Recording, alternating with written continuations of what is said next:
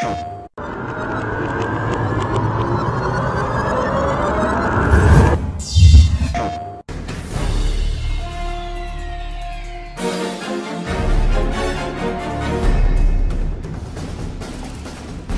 and foremost, I think we set ourselves the target of being the best looking game on Vita. We wanted to really push what we could do technically.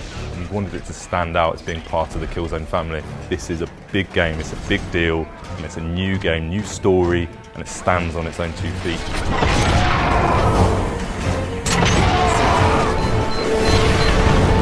Killzone Mercenary starts just at the end of Killzone 1, where the ISA are defending their home planet against a Helghast invasion, and then it takes us through, going parallel with some of the events in Killzone 2, the invasion at the start.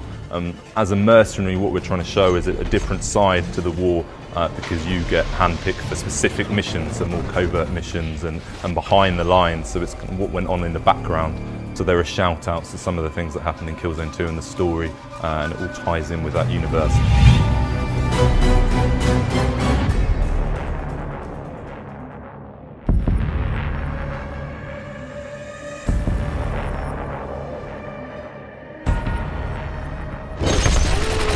What we've tried to do is introduce this idea of the mercenary character that actually is driven by cash. What that allows us to do is to create challenge modes and different settings. Maybe you've got half an hour window or a 20-minute window on the train to work, so you can play one of the challenge modes, or if you've got a larger block of time, you can play the full-blown level experience and really go for it. Then you can try the multiplayer as well. And the cash binds all that together because it's persistent across all modes, and there's a really cohesive wrapper for everything.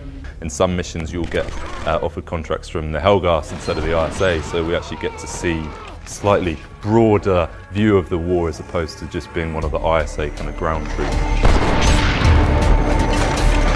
What we've tried to do is create essentially a Vita on the wrist in-game. It's your touchscreen interface that allows you to bring in these kind of tactical toys that you can deploy and attack people in certain ways.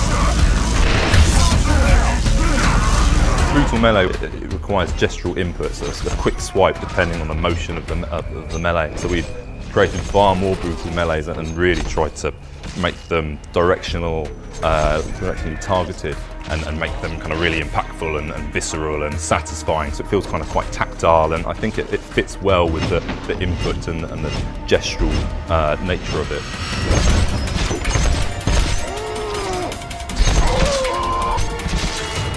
Because you're a mercenary, you're kind of a rock and roll guy, it's all about the fame, and what we want to do is drive the players' fame throughout the community. So over the course of a week and a day you can be the top of the leaderboards, and what we'll do is then assign you a valor rank. When you play the game, everyone has their own valor card assigned, and they drop it when they get shot, and you can collect that.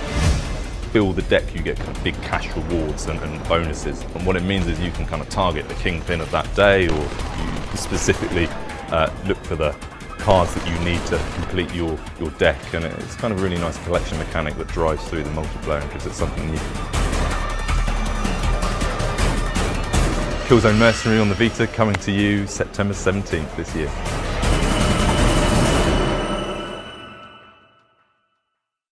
PlayStation